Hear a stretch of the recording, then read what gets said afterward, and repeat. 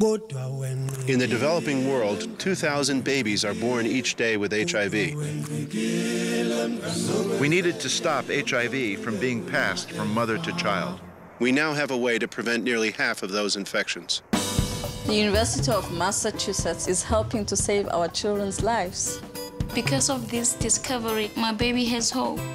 I think the work we're doing at the University of Massachusetts is making the world a better place.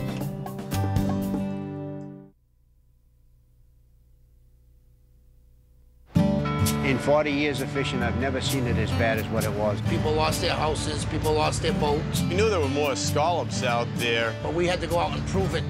Our research proved that there were far more scallops on the seafloor than was widely believed. It just rejuvenated the entire fleet. Just look around the waterfront and everything is bustling. Without UMass, a lot of people would have lost everything they had. The science they have kept the fishing industry going. We feel like we have the University of Massachusetts on our side.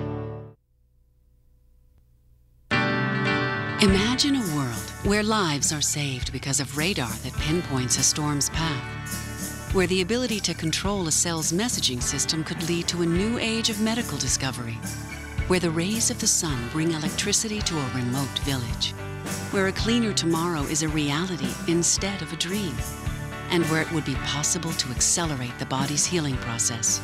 That world is being imagined and created at the University of Massachusetts.